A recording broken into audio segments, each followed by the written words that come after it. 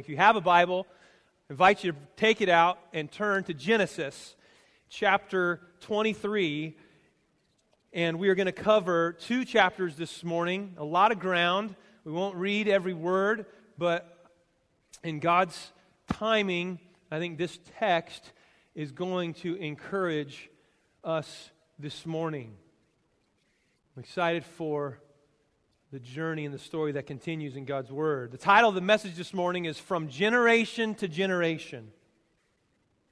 From generation to generation. And what we are going to see in these 2 chapters, it's really interesting. It's a morning of reflection on some big events because we see the death of Sarah and her burial, and we see the wedding and the marriage of Isaac and Rebekah. What do pastors do? We bury and marry. And in these chapters, we're seeing a burial and a wedding. What we see is the camera pan and the story move forward, and it begins to transition from Abraham and Sarah, the patriarch and matriarch, this family that God's called and sent out on this mission. And it moves now to the next generation, to Isaac and to Rebekah. There's a lot of tension at this point in the story. In fact, the Israelites who would have heard this story recounted and told, as the tribal chiefs would have gathered the people at a time when Israel would have been wandering and in exile and not in their home promised land. They would have been hearing this story, wondering, is there a future for us? And they would have been hearing their story recounted, and they would have come to this story. And there would have been real tension in their lives, and they would have been really on the edge of their seat at multiple points along the way in this story. Still asking, and that question that keeps getting answered, doesn't it, through the story, is God faithful? Can we trust Him? As we saw last week in Pastor Josh, one of the most amazing chapters in the Bible, in Genesis 22, right? Abraham offers up Isaac, and God provides a ram, substitute for the sacrifice, and gives Abraham his son Isaac back as though from the dead. And we're going to see that God is faithful from generation to generation. We're going to see, just as Paul told us in Romans chapter 15, that whatever was written in former days, talking about the Old Testament, talking about Genesis, was written for our instruction, and that through the endurance and the encouragement of the Scriptures that we might have hope. I had a question for us. Where does hope come from in the midst of persecution, displacement, and wandering? Where do we place our hope? Will there ever be a place where people can truly live in peace, free from enemies, free from thieves breaking in, moth or rust or fire or ISIS destroying? When will we be home?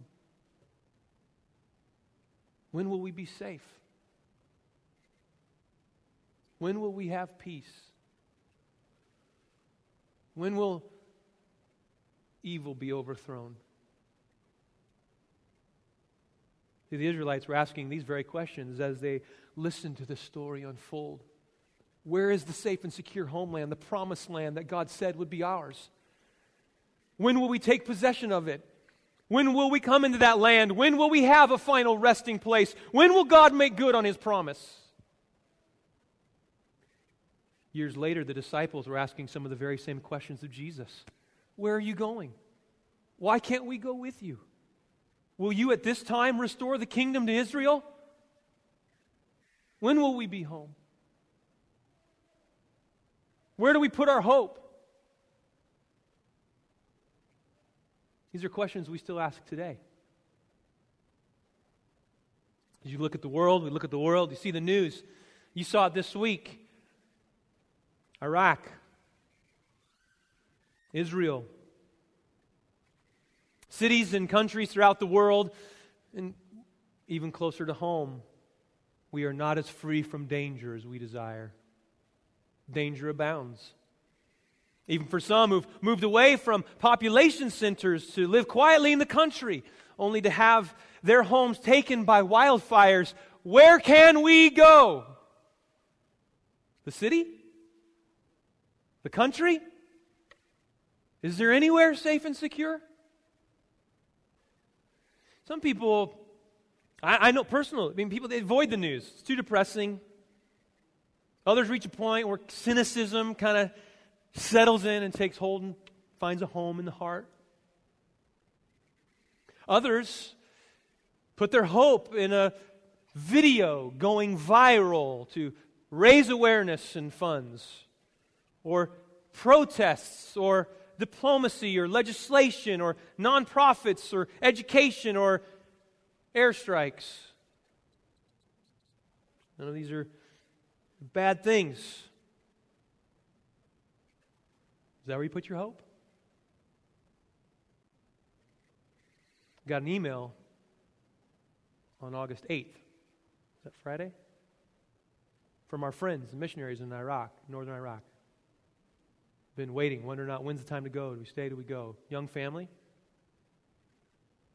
Less than 1 year old little baby. There for the glory of God. There to make disciples. There to plant churches among the Kurdish peoples who've not heard about Jesus. He sent this email. I want to read it for us. It shows us the relevance and perspective, not only what's going on in the world today, but some of these very same questions the Israelites were asking as we approach our text this morning. He says, hey everyone, he's been keeping us regularly updated as the ISIS is doing their thing and violence is drawing near. He writes this, yesterday we woke up in our beds like any other day. We heard there was a need for basic supplies for refugees from Sinjar, Iraq. We went to buy wholesale goods in bulk to bring to the distribution center, which was pretty much empty when we brought our load. An hour or so later, my closest local trusted friend and ally in our cause called me and said, now is the time to go, and that we mustn't delay. We had been on high alert before this. We proceeded to pack our lives into 2 suitcases, stuff religious materials into the ceiling tiles of our house, bring our car to a friend's garage, stopping only to say 2 very heartbreaking farewells to our friends. We cannot tell you how incredibly difficult it is to have to flee from your home and the life that you know. After 6 hours of trying to get through the border, which was crowded with thousands of refugees, we walked across the bridge into Turkey with tears in our eyes as we left our home and our friends, never knowing if we will see them again. God's provision for us through this long, wearisome process was amazing. It is far too much to write. After cramming in a van with 20 other people, searching town for hotels, we finally found what we think may have been the last hotel room in a small town in southeast Turkey.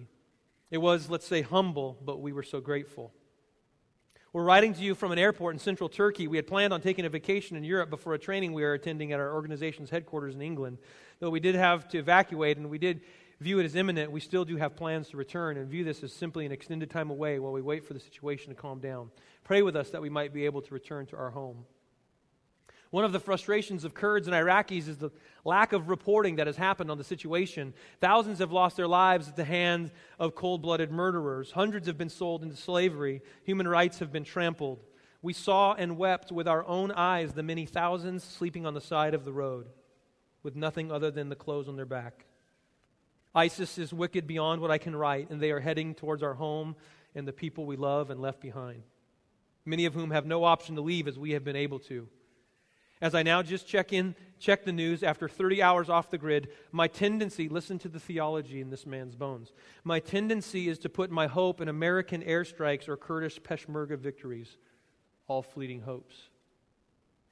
Our hope is in the great King Jesus, who is called faithful and true, who is coming in righteousness to right every wrong being committed in Iraq right now and bring judgment to those who have done wrong. Our hope is in the gospel, which is so much stronger than ISIS, so much stronger than Satan, and so much stronger than sin. Through his cross, Christ has purchased people who are without hope in darkness and brought them into his light. No matter what the situation, in genocide, in war, in persecution, the gospel cannot fail. It will continue to advance and is advancing, especially as we see many who are becoming disenchanted with the ways of sin and war and longing for the true King. And most of all, our hope is in God. What ISIS means for evil, God has meant for good. He will complete his work. He is better than anything. better than a home, better than a community, better than life itself. Each step along the incredibly crazy, heartbreaking, exhausting journey into Turkey, we had to keep reminding ourselves, and he put this in quotes, He is faithful, He is good, He is reigning over this.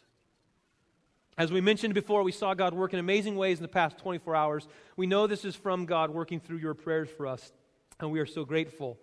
Shepherd, their young child, made the journey like a champ and was a cheerful face for us in our sadness. Thank you for your prayers, emails, and encouraging words. Pray with us for our extended time away. Pray that we would be able to return next month. Pray for wisdom as we debrief this with leaders at our international office, church, and others in our lives. Pray for our friends back in our city whom we love dearly. Pray ISIS would come nowhere near them and would be pushed back, obliterated, and defeated. Pray for the gospel of the glory of Christ to be seen and treasured by many in our city, region, and country. The gospel cannot fail. Jesus is better. Jamie and Amanda and Shepherd from Turkey. Relevant? When will we be home? When will we be safe and secure? Where do we put our hope? When will we have a safe, secure, and peace-filled home?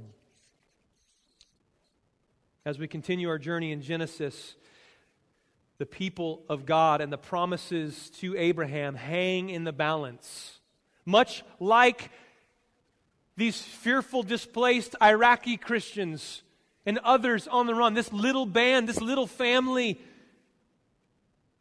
is wondering, what's our future hold? Will we make it? Will God be faithful? When will we take the land? You see, as we've walked through this, we've seen God be faithful to Abraham, and we've seen God be faithful to Sarah, and we've seen God provide him miraculously a son, the promised son. And we've seen God bless Abraham as he said he would. So, promised son? Check. Blessing? Check. But one of the things God said to Abraham is, to your offspring I will give this land. Do they have possession of the land yet? Nope.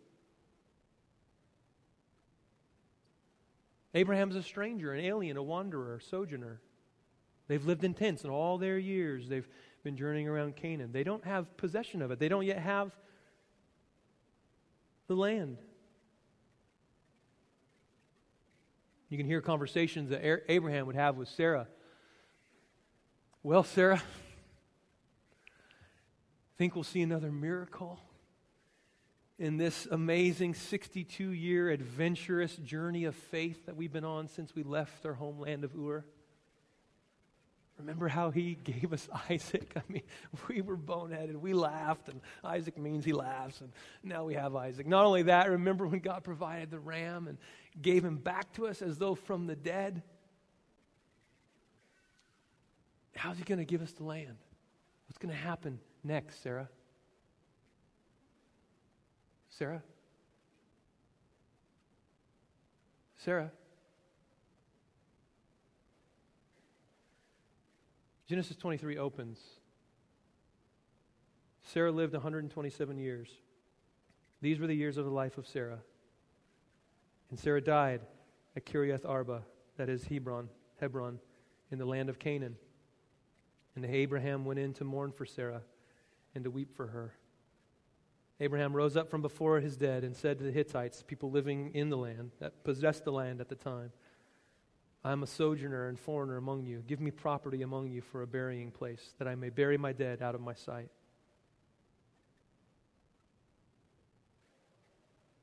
Sarah dies.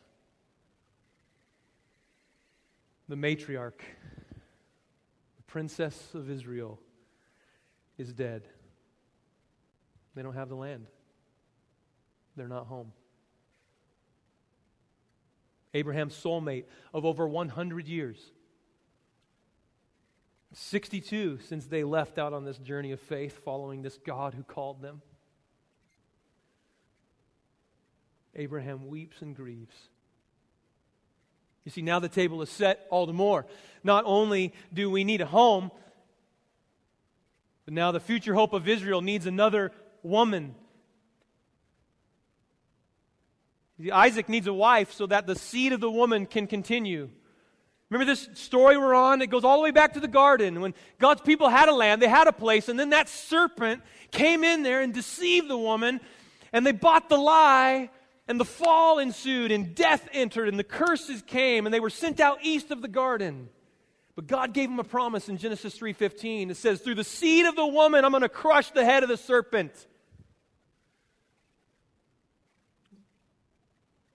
Who's going to take Sarah's place to bring the seed of the woman through so that one day the head of the serpent could be crushed, so that all the families of the earth could be blessed, like God said?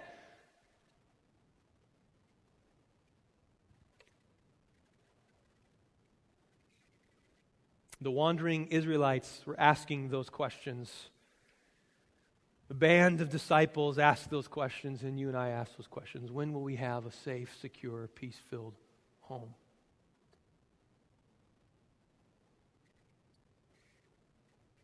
And in this context, the words of Jesus years later come piercing in when he said to his disciples, I go to prepare a place for you, that where I am, you may be also. I'm the way. I'm the truth. I'm the life. The way home is through me. Jesus said, I have said these things to you, that in me you may have peace. In the world you will have tribulation, but take heart. I have overcome the world. See, the people of Israel, they were promised a land they don't yet have, and a woman to bear offspring. Sarah had to die before Abraham and Sarah truly took possession of a piece of the promised land. So what we see unfold in the rest of chapter 23. Let's pick it up. I'll read through it quickly. The emphasis and focus of chapter 23 is really the land. Where am I going to bury Sarah? And her death affords the opportunity and is the time, is the gateway, as it were, into Abraham purchasing and possessing a small piece of the promised land in the heart of the land in Hebron. He buys a cave and a field where all of the patriarchs end up being buried. So he said to them in verse 4, I'm a sojourner and foreigner among you. Give me property among you for a burying place, that I may bury my dead out of my sight. The Hittites answered Abraham, Hear us, my Lord, you are a prince of God among us. Bury your dead in the choicest of our tombs. None of us will withhold from you his tomb to hinder you from burying your dead. Abraham rose and bowed to the Hittites, the people of the land. Verse 8.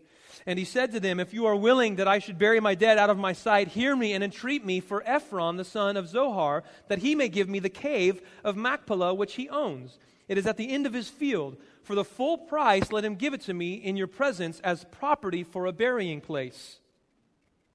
Now Ephron was sitting among the Hittites. And Ephron the Hittite answered Abraham in the hearing of the Hittites, of all who went in at the gate of his city. What's happening here, this is an official real estate negotiation going down at the gate of the city. All the people there witnessing it. And they're saying, they respect Abraham. Like, dude, you're a prince. We've heard the stories. Like, he's wealthy. He's got servants. He's got camels. He's got, riches. God has blessed him and prospered him. So they're familiar with him. But he doesn't have rights. He's not a property owner. He actually doesn't have stake in the promised land. He's a sojourner. He's a foreigner. He's like, hey, I want a place of land so I can bury my wife. In fact, and he has it in mind. He says, this cave, this is the guy that owns it. There's this cave in this field. And that guy's there at the gate. And they're saying, hey, they want to treat him with kindness. You're here, we'll give you something. And Abraham says, no, I want to buy some land. I want this official. I want this legal. I want a place. I want a foothold. I'm going to buy it. And now Ephron begins to interact with him at the gate. He says, no, my Lord, hear me. I give you the field, and I give you the cave that is in it. In the sight of the sons of my people, I give it to you. Bury your dead. We think, whoa, sweet. They're being kind to him, and they're giving it to him. Does Abraham accept it? No. Then Abraham bowed down before the people of the land, and he said to Ephron in the hearing of the people of the land, But if you will, hear me, I give the price of the field. Accept it from me, that I may bury my dead there. Ephron answered Abraham, My Lord, listen to me. A piece of land worth 400 shekels of silver? What is that between you and me? Bury your dead. Now, commentators are mixed here. Like, are the people trying to be kind to Abraham and like give him the land? Or do they still want to kind of keep Abraham underneath them? They want to keep him kind of in their debt, right? They kind of want to keep, and Abraham saying, I'm not trusting in the Hittites and the people of the land of Canaan to provide me with a place. God has promised, God will provide. I'm going to trust the Lord to give it to me. I'm going to pay for it. I'm going to buy it. I'm going to have my place. Now, the price that Ephron quotes there, commentators say that's an exorbitant fee. 400 shekels of silver. It's like they're extorting Abraham. Like you can't afford it. Like you can't afford this. You're not going to buy this. I mean, it's crazy. If I were to sell you the field and the cave, it's going to be such a high price. We know elsewhere in Scripture, like Jeremiah buys a field for 30 shekels of silver. This is 400. Right? They're thinking, well, we want to keep Abraham. We don't know if we really want to give him that. But he's at the city gate. This is all official. What's Abraham do? As soon as Ephron mentions that, he says, sold. Boom, right there it says, Abraham listened to Ephron, and Abraham weighed out for Ephron the silver that he had named in the hearing of the Hittites. 400 shekels of silver, according to the weights current among the merchants. So the field of Ephron in Machpelah, which was to the east of Mamre, the field with the cave that was in it, and all the trees that were in the field throughout its whole area, was made over to Abraham as a possession in the presence of the Hittites before all who went in at the gate of his city.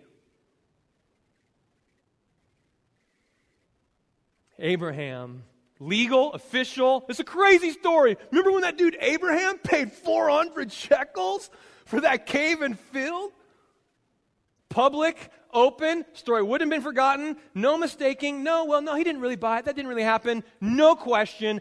Publicly, that field, that land, that cave, that tomb belonged to the man Abraham. God's people have a seed, a deposit, a stake, a foothold in the promised land. Abraham bought the field by faith, knowing God would one day fulfill his promise and give him the whole thing.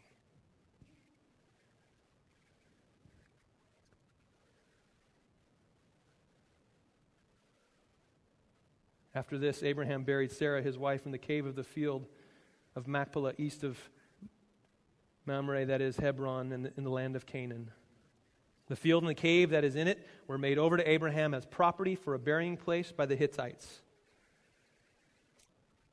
Hebron becomes this amazingly important place in the history of the people of Israel throughout their story and throughout their journey. All of the patriarchs are buried there in this cave. Sarah first, then Abraham, later Isaac and Rebekah, Jacob and Leah. They're all buried there.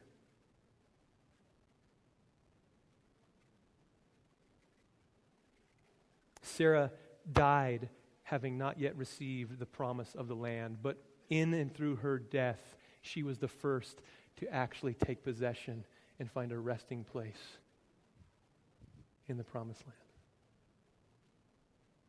Abraham purchased land in faith, believing God would give it to his family. In her death, the princess of Israel was the first to enter, the first to be laid to rest in the promised land. Now here's something interesting. Just as God gave Abraham a grave in which to bury Sarah in the hope of receiving the promised land in full later, so too God has given us a grave and a tomb. See, this would have encouraged the people of Israel this way. They would have heard this story and go, that is supposed to be ours. God did say He'd give it to us. One day we will go in. We will have a home. God will make good on His promise. They were exiled. They weren't in the land. They would read this story and go, we have right to be there. God provided it for Abraham. Those who've gone before us have died and they're there already waiting for us.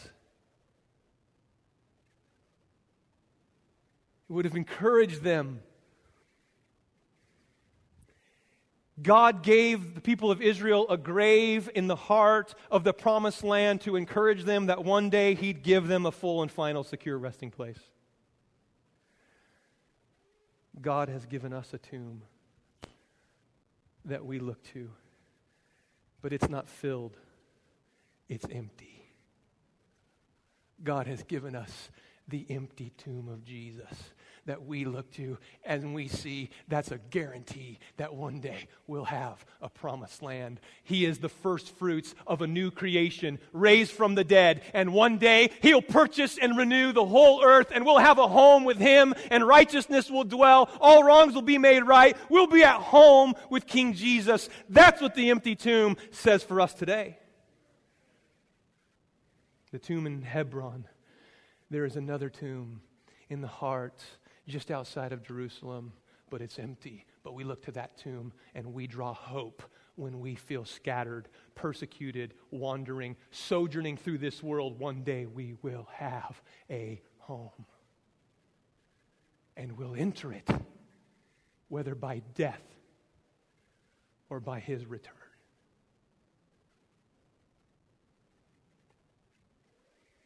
You see, Abraham got a piece. Just a deposit, just a seed.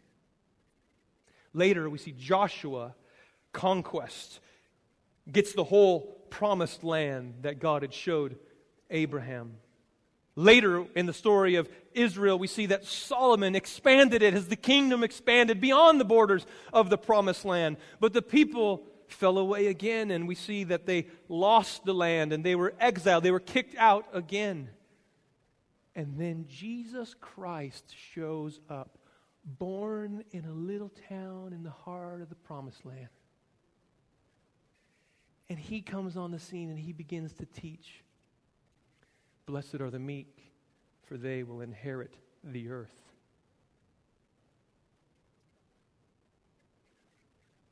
Jesus takes it to a whole nother level. He says, I'm going to give you the whole thing, brand new, for the glory of God. A new heavens and a new earth, a new city where righteousness dwells, safe from all enemies, safe on all sides. I promise.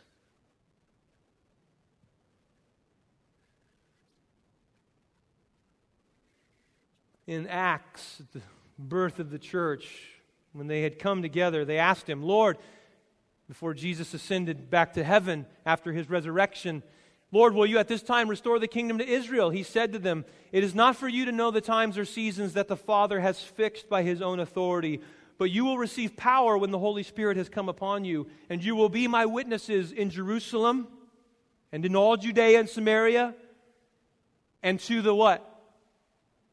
Ends of the earth.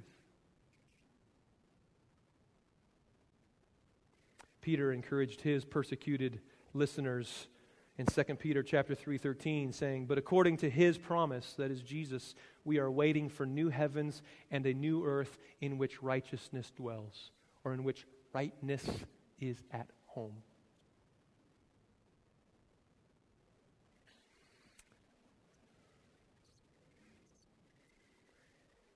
Does that encourage you? Was at a funeral on Friday. Nadine Carey, Josh's grandmother, Candy's mom. Can we trust in the promise of Jesus that there is a peace-filled homeland after death? Absolutely. Is Jesus going to give us? Is He preparing a place for us? Do you believe? Even when circumstances are stacked against you, even when it seems as though the promise hasn't come to pass before you. Sarah and others died not having received the promise. The promise is sure. Now we come to chapter 24. Look at the opening of chapter 24. It says, now Abraham was old, well advanced in years, and the Lord had blessed Abraham in all things. That's the place you underline that. That's so good. Abraham, the Lord had blessed Abraham in all things. We come to this place now where Now we need a woman. We need a bride for the promised son to continue the seed of the woman. And this chapter is long. We'll read some of it, won't read all of it, but it's really 4 parts. You see, Abraham, as we'll see here, grabs his servant and says, I want you to go and find a wife for my son Isaac. We got to have a woman who will carry this thing forward. And Isaac's not yet married. He says, go. So he gives him clear instructions. We'll see in a moment. He sends them. Then the servant faithfully, it says, signs up for the mission, takes the long journey and goes. And he comes to the town near Abraham's descendants in the north, where Abraham had come from all those years ago, to his kindred. And he sits and he waits and he prays. He says, okay, Lord, show me who's it going to be. I don't know who's it going to be. And he's at a well. And we see he encounters this woman named Rebekah. And through an awesome story, Rebekah's the one. But then we go, well, is her family going to let us go? You going to let her go? Come back with us? And then we see the third movement of this chapter.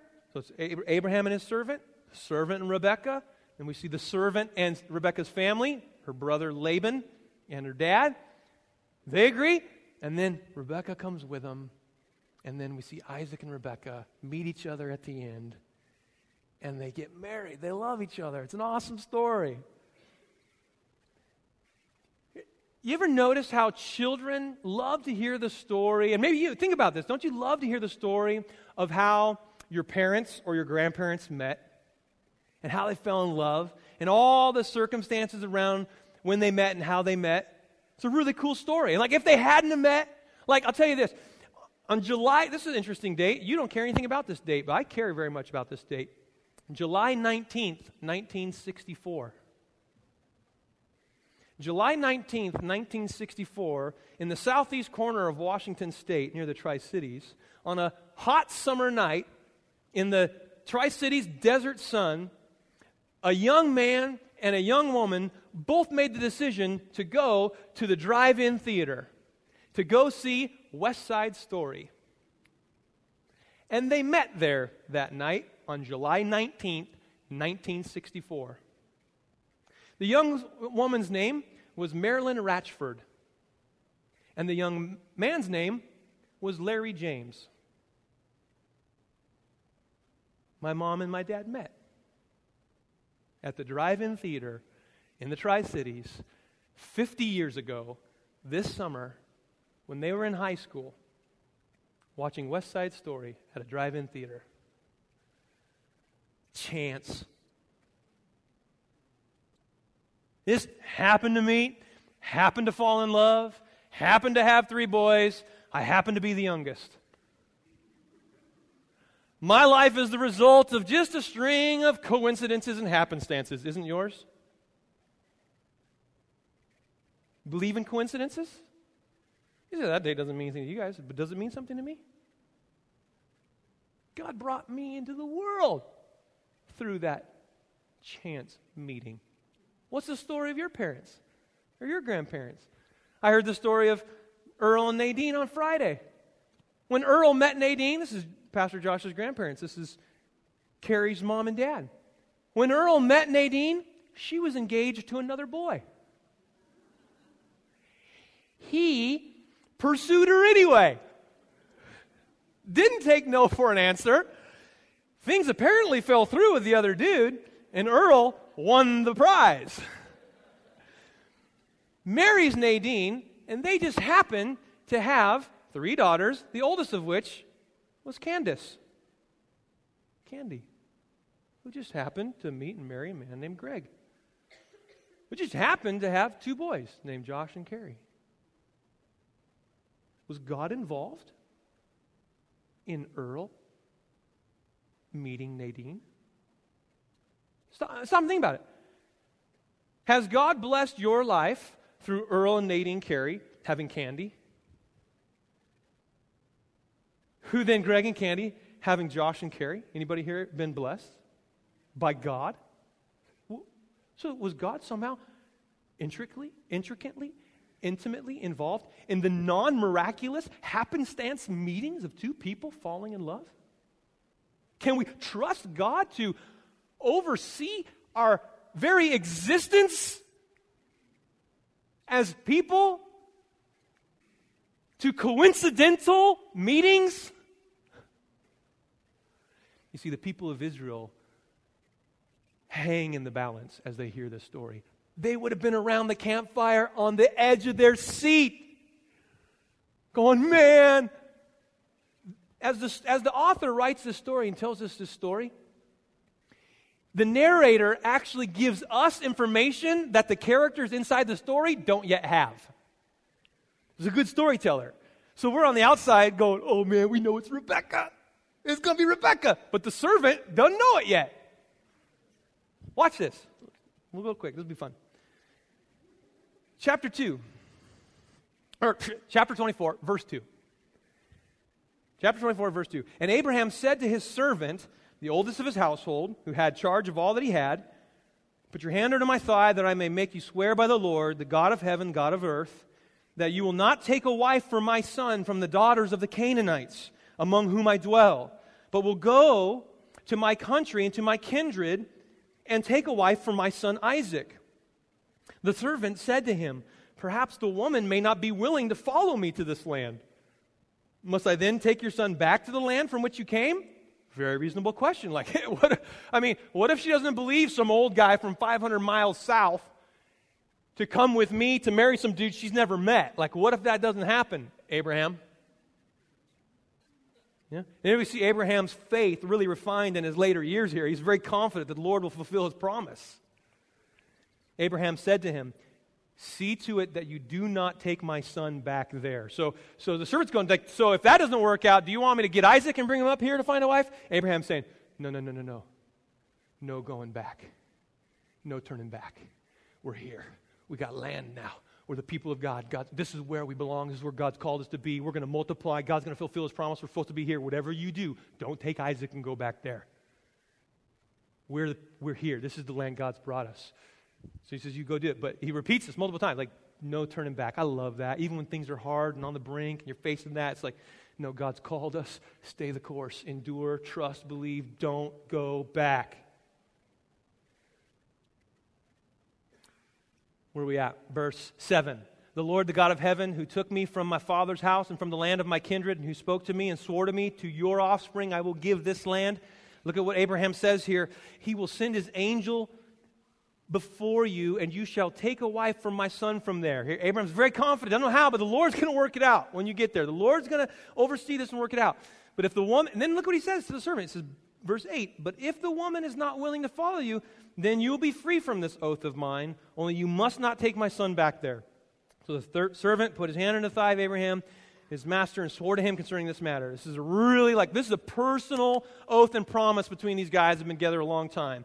Abraham's most trusted, faithful servant. He's going to go on a 500-mile journey north. It's going to take him 3 weeks, going to help find a wife for Isaac. It's a big deal to Abraham. The servant takes it seriously, and he goes. He's off. Look at verse 10. It says, the servant took 10 of his master's camels and departed, taking all sorts of choice gifts from his master. He arose and he went to Mesopotamia to the city of Nahor. And he made the camels kneel down outside the city by the well of water at the time of evening, the time when women go out to draw water. And he said, now the servant's here going, okay, I'm here. Oh my goodness, who's this lady going to be? O Lord, God of my master Abraham, please grant me success today and show steadfast love to my master Abraham. Behold, I'm standing by the spring of water, and the daughters of the men of the city are coming out to draw water. Let the young woman to whom I shall say, please let down your jar that I may drink. And who shall say, drink, and I will water your camels. Let her be the one whom you have appointed for your servant Isaac. By this I shall know that you have shown steadfast love to my master. Now, he's not asking actually for anything miraculous. This isn't supernatural like sun stand still, part the waters, beaming light from heaven. This is the one. That's not the deal. This is like, he's like, I'm on the lookout. I'm going to ask a girl to give me a drink. And if she gives me a drink and like will water all my camels, then I'm hoping, Lord, she's the one. That's the kind of girl I'm looking for. Gracious, hardworking. Look at verse 15. Before he had finished speaking, behold, Rebekah, who was born to Bethuel, the son of Milcah, the wife of Nahor, Abraham's brother, came out with her water jar on her shoulder. The young woman was very attractive in appearance, a maiden whom no man had known. She went down to the spring, filled her jar, came up. And the servant ran to meet her and said, "Please give me a little water to drink from your jar." She said, "Drink, my lord." And she quickly let down her jar upon her hand and gave him a drink. When she had finished giving him a drink, she said, "I will draw waters for your camels also until they have finished drinking." So she quickly emptied her jar into the trough and ran again to the well to draw water. And she drew water for all his camels. The man gazed at her in silence to learn whether the Lord had prospered his journey or not. See, he doesn't yet know, but we know. It's Rebekah. It's Abraham's kindred. We got a winner. Okay? It would have taken Rebekah over 2 hours to make 80 to 100 trips down steps into a well to draw water, to water all of this servant's camels, who would have each drank 25 gallons of water. Gives them a drink, says, "I'll water your camels." Sweat running down her face for 2 hours. He's observing her, watching her serve this stranger, someone she doesn't even know, working hard, waters his camels. When the camels had finished drinking, verse 22, the man took a gold ring weighing half a shekel, 2 bracelets for her arms weighing 10 gold shekels, and said, "Please tell me whose daughter you are. Is there room in your father's house for us to spend the night?" She said to him, "I am the daughter of Bethuel, the son of Milcah, whom she bore to Nahor." She added, "We have plenty of both straw and fodder and room to spend the night." The man finds out it's one of Abraham's kindred. How does the servant respond? The man bowed his head and worshiped the Lord and said, "Blessed be the Lord, the God of my master Abraham, who has not forsaken his steadfast love and his faithfulness toward my master. As for me, the Lord has led me in the way to the house of my master's kinsman." Ha! God! Now, this is the point where all the children sitting around the fires, they're telling this story. And when Rebekah responded the way that the servant prayed, that if she responds this way, all the children are giggling, laughing, and going, "It's Rebekah!" They know it's going to be Isaac and Rebekah. God is sovereign. Don't you love it when it says, "before he had finished speaking"? Here's a question. Can you recall a time, maybe early in your faith journey with God and with Christ, that God encouraged your faith by some specific answer to prayer? Isn't that cool when that happens? Like, God, he knew. Wait a minute. For Rebekah to have been there already, well, I was praying and I'm not even done speaking. She's there, hey. God knew and had already begun to. Rebekah left her house to come out to the well before I even. He answered my prayer. I'll tell you a quick story. I got to be quick here because in my own journey, many of you know my story and how God rescued me and saved me, called me out of a life of sin and rebellion and wandering, and early in my journey of coming to Christ and really seeing that God is real and he hears and he knows and he answers prayer and he loves me even in my sin, and he sent Jesus to die for me, to forgive me, and he'd welcome me home. It's too good to be true, and he forgave me my sin. And I was up one night and I was praying because I was trying to make decisions to get disentangled from my life of sin. And so I had intentionally procrastinated from doing a paper that was due at school.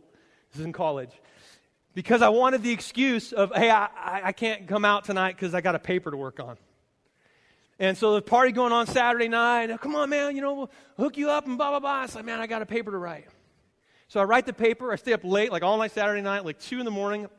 I get done writing the paper. And I'm doing this because, like, Lord, help me. How do I get out of this situation? I'm living in a bad situation, and God's working on my life. And God, just show me yourself and show me what to do. I don't know what to do next. And got out of that one. But each day is like, this is so fresh and real, And I lay there and I'm praying, and I got to thinking about my parents who had taught me, and they took me to church, and they had taught me about Jesus early in my life. And I said, Lord, and the idea came to me. It's now Sunday morning. And I don't know where the thought came from. Lord, I said, it came like this. It was like, I want you to get up get a backpack, get some stuff together. I want you to drive north to Pateros and surprise your parents and go to church with them. I'm like, Lord, it's like 2 and 3 now, 3 in the morning because mind's racing. I can't fall asleep. And I said, Lord, I'll be way too early for church. He says, I want you to go to your favorite restaurant. I want you to go to the Super Stop, which was there when I was there, by the way. It's still there today, Pateros. I want you to have your favorite breakfast, biscuits and gravy. You guys, you laugh. I'm like, this is going through my mind. I'm like, I'm going to take a nice drive, window down. I'm going to watch the sunrise. I'm going to have my favorite breakfast, biscuits and gravy. I'm going to be fresh. I'm going to come out, meet my parents. I'm going to go to church. I'm going to surprise them. And Lord, I'm going to bless them, thank them. Wow, it's going to blow their mind. So I did. Got up. Got my little backpack ready. I was reading. My heart's pounding. Like, am I really going to do this? This is crazy. This is nuts. Get in my little 83 Ford Escort. Drive up the highway, window down. It was an amazing drive. The sun is rising. It's crazy. I'd always been, sleeping in late, hungover. I never was up this early, in my right mind, watching the beauty of God's creation. Now I'm a new man. I'm a new creation. I'm going, this is nuts. It's just crazy. It's so peaceful. It's just the Lord ministered to me the whole drive. Hour drive, poof, to Pateros, pulling the Super Stop. It's open, breakfast, biscuits and gravy. All the while I'm thinking, God, you really do love me. It sounds crazy, but like biscuits and gravy is God's love to me. So I come out of the parking lot. I'm done. I'm taking my time. I look up, and my parents are already getting in their car to leave to go to church. It's still way ahead of the time. I mean, I was going to go get dressed at the house and be ready. And I'm like, whoa, what are they doing? I run out in the street, and I wave my arms to get their attention because they're starting to leave, and I'm in the intersection at Pateros there by the Super Stop in my parents' house. And thankfully, I got their attention. They see me. They'd come across the way, they come into the parking lot there at the Super Stop, and they roll down the window, and I'm like, what are you guys doing? It's way too early for church. You're not supposed to leave for like another, half hour. They look at me, they're like, what are you doing? What are you doing here? So, and I noticed they're really dressed up. Really, really dressed up. Like my mom was in a dress and my dad like with a suit coat to go to church in How? Like that doesn't happen. I'm like, that's strange. And I said, well, craziest thing. I finished a paper late at night. I couldn't go to sleep and I was thinking about you guys. I was praying for you and thinking about the Lord's been doing in my life. And I just thought, I wanted to surprise you guys and drive up here early and go to church with you in the morning. I thought I would encourage you. I wanted to say, I love you and thanks for telling me about Jesus and sticking with me through all the stuff I did. My mom gets a tear in her eye running down her face. And she says, well, that's really interesting, Adam. Because we hadn't told you or the boys this, but this morning, your father and I are renewing our wedding vows in church. I said, well, the Lord must have knew.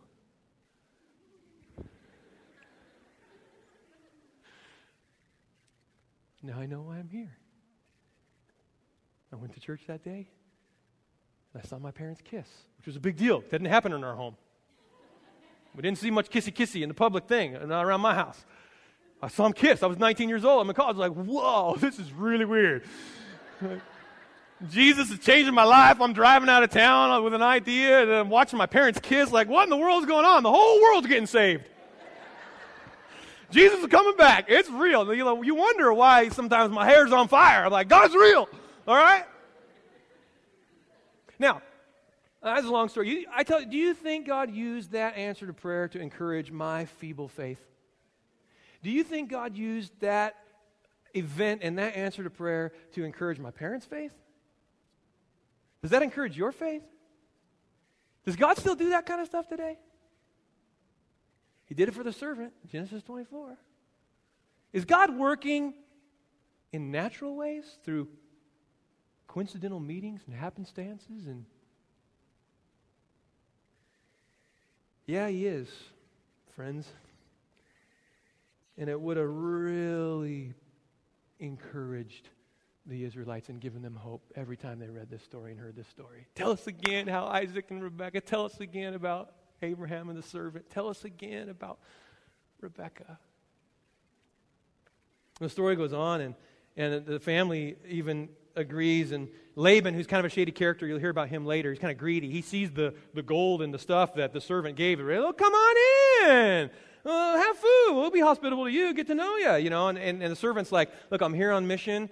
Before I eat a thing, I just need to let you know. I need to know if, here's the deal. And he tells him the whole story, recounts the whole thing, what Abraham said to him, and then what he experienced at the well. Jump ahead and all the way to verse 49 of 24.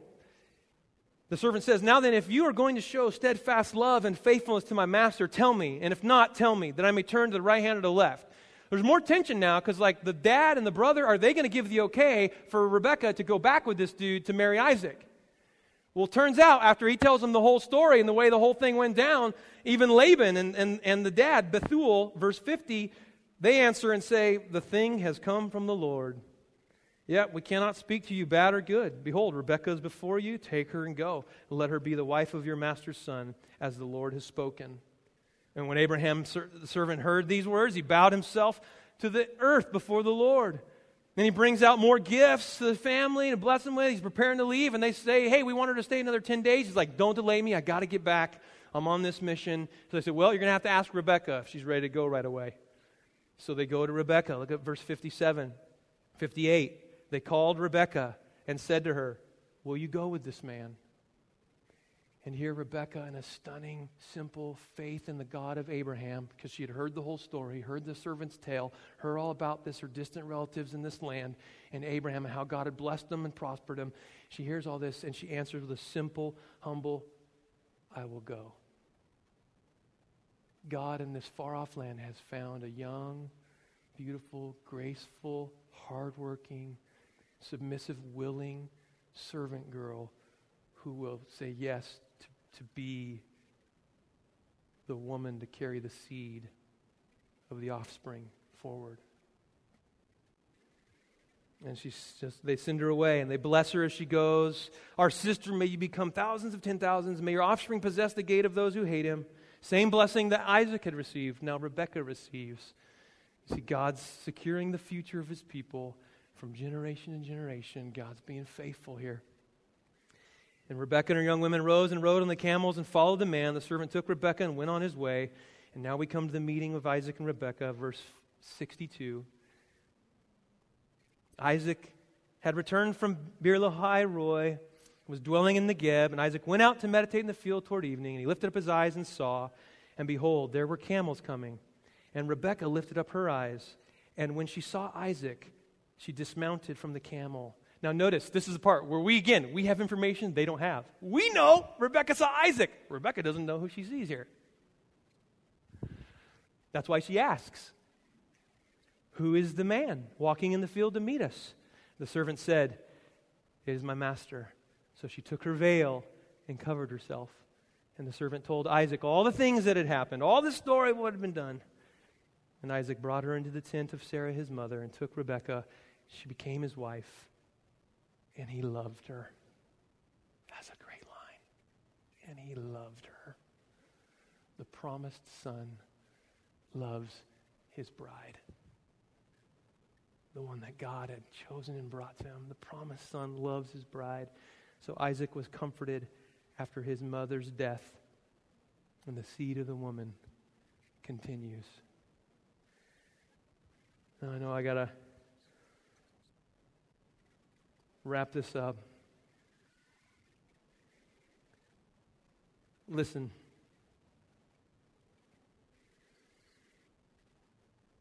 Do we see the amazing hand of God at work in bringing Israel into existence, in protecting and securing the line of the family that would ultimately bring our Savior Jesus?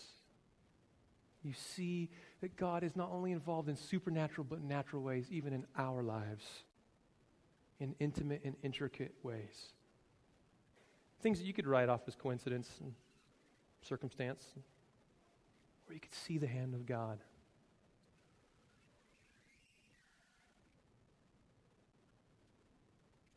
Not only would the angel of the Lord, as Abraham was confident, go before Abraham's servant and select a young woman to carry forward the mission of the seed of the woman to bring Israel into existence. But in the fullness of time, years later, an angel named Gabriel was sent by God to a town in Galilee, to a beautiful, young, grace-filled, hardworking woman named Mary, who said, "Here I am, may it be to me, I'm your servant." And she would bring Jesus into the world, the seed of the woman who would crush the head of the serpent, to bring salvation and the church into existence. So what are the instructions, encouragement, and hope for us? Three very simple things as we encounter these chapters and this story moves from generation to generation. Number one, God is sovereign. God is sovereign. The invisible hand of God is working in amazing ways, in supernatural and natural ways, guiding history for His purposes and our salvation, carrying the seed through a woman. As God's people today, the details of our lives in both supernatural and altogether natural ways are guided by God's sovereign care. Do you believe that? Do you have hope that God is sovereign, even in the face of circumstances that might say, this is on the brink, this could go south, this is all getting shut down right now, I don't see a way through this? Number two, God is faithful. The people of Israel would have heard this story and said, man, we really do have a home in the future. We really do have a home coming. God is watching over us, taking care of us, guiding us. We do have a future. We are His special chosen people. Look at this story. Look at how God orchestrated the events to bring us into existence. Is He going to bail on us now? No way. God is faithful. And thirdly, God really does love us. He really, really does love us. His steadfast love from generation to generation. The Israelites would have read this and gone, man, what a ride. Oh my goodness, we're on the brink again and again, and this is amazing. He's amazing. He really does love us. The promised Son, Jesus, really does love His bride, the church. Jesus really does love us. He really is faithful. He really is sovereign, even over those circumstantial meetings and events and happenings. And when we pray, God's at work already.